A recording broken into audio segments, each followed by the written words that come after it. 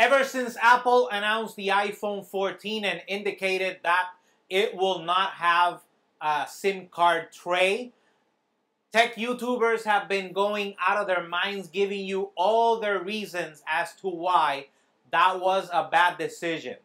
Since I don't think that it was a bad decision, in this video, I'm going to defend, yes, I'm going to become the Apple sheep and defend why I think consumer-wise, this was the right decision for Apple. Let's get to it.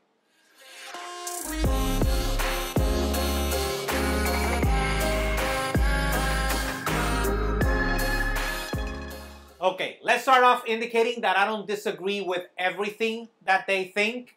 I do think that the only valid point that they have is the one that if your SIM card gets damaged, it's easier for them just to replace the SIM card, give you a new one, and then you can just go back to your normal life. Instead of if the eSIM gets damaged, that probably means that they're going to have to replace your phone, which means the phone has to be in stock, etc., etc., etc. That is the only valid point that I can see with this. Everything else, I completely disagree. Starting with the fact that when you buy the phone, I cannot say all of them because I don't know all of them, but most of the phone companies give you your phone and your number, once you transfer everything, your number is not on the eSIM. It's on the SIM card tray. If you open the SIM card tray, there's a SIM card inside from your phone company.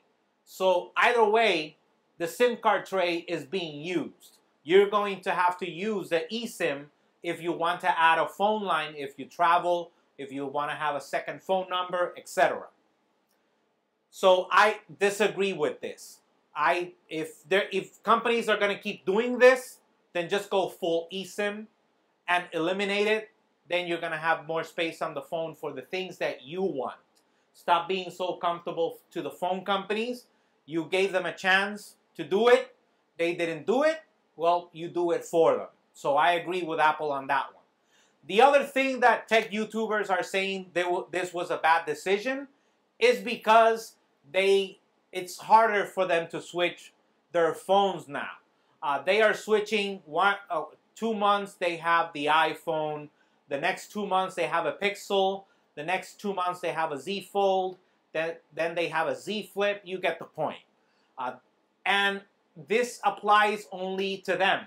This doesn't even apply to me. And I try to bring you videos regarding tech, but I don't change phones because they don't send me review units or anything like that. And even if they did, what I would do is have a different phone number for it. I'm just trying it out. So I'm going to have a different phone number for it. I do call forwarding if I don't want to carry the two phones. Now most companies provide the call forwarding feature. I do the call forwarding and I'm done. I use a different, and then with the Android phones, I use the SIM card, which don't get too excited because most probably if Apple did it, give it about 2 years, Android phones are going to be eliminating the SIM card tray soon enough. They're going to do it, just wait for it. Anyways, they change their phones every 2 months, 3 months. Most people don't. Most people keep their phones anywhere from 3 to 5 years. And it's better for the eSIM to be the standard, since if your phone gets lost or stolen, as long as it's on and has battery power, you're going to know where your phone is, which is better for the consumer. They are just giving their opinions as reviewers. Most consumers don't switch phones every 2 to 3 months. So I think that they need to get back a little bit to the roots of them giving you their opinions, obviously, because this is what we do. We just give opinions, but trying to give you the perspective of the consumer in whatever you can, just give you a consumer perspective. Not try to give your own opinion regarding how bad this is for you, when if you just take 2 seconds, you go like, well, you know, I'm going to say this, but people don't switch their phones every 2 or 3 months like I do. Most people don't. And I mean, from MKBHD to Rene Ritchie to Max Tech to Tailosive Tech, all those people are saying, even Tailosive Tech, who calls himself the Apple Sheep, all those guys are saying that they disagree with the switch from the SIM card to the eSIM. And I honestly believe, from a consumer perspective, consumer, not reviewer, this is the best decision Apple could have done. I couldn't agree more with Apple. This is well done from their part. If you disagree with what I just said, leave it in the comments down below. But my humble opinion is that this was the right choice for Apple, since they're anyway giving you their phone number or your phone number in the SIM card. Then what's the point? And it's better for you to just pay the $50, $60, whatever it is, than having to pay the deductible if you lose your phone or it gets stolen, which normally goes to the hundreds of dollars. Will probably keep increasing, considering that the prices of phones is also increasing. Or maybe you don't even have to buy a new phone and start paying it from scratch. So all those things are important for you guys to keep in mind. It's better in a lot of ways. It is less better in some small ways. And I'm going to give you a little bit of a Star Trek geeky thing here, but the needs of the many outweigh the needs of the few or the one. That's from Star Trek.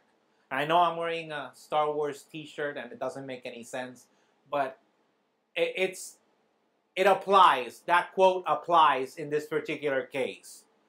It is very important that I think YouTubers need to go back to giving you their opinion regarding a device, but from the consumer point of view, not from the reviewer point of view, which is what this actually feels like. As I said, if you disagree with this, or if you have any comments, go ahead and leave it in the comments down below. While you're down there, smash that like button, subscribe, and hit that bell so you can get notified when we have new videos. Remember, if you have a Google or Gmail account, you have a YouTube account. Sign in, subscribe, share this video, and that like button is very important, which you can only do if you're signed in on YouTube. And believe me, if you watch YouTube a lot and you're not signed in, and you actually like the videos, in order to press like, you need to be signed in, and that helps YouTube creators a lot. So it's really appreciated. As always, we're available on Facebook, Instagram, Twitter, and obviously YouTube at J.R. Abrams Tech, so you can stay up to date with the latest news and rumors about tech. Until next time.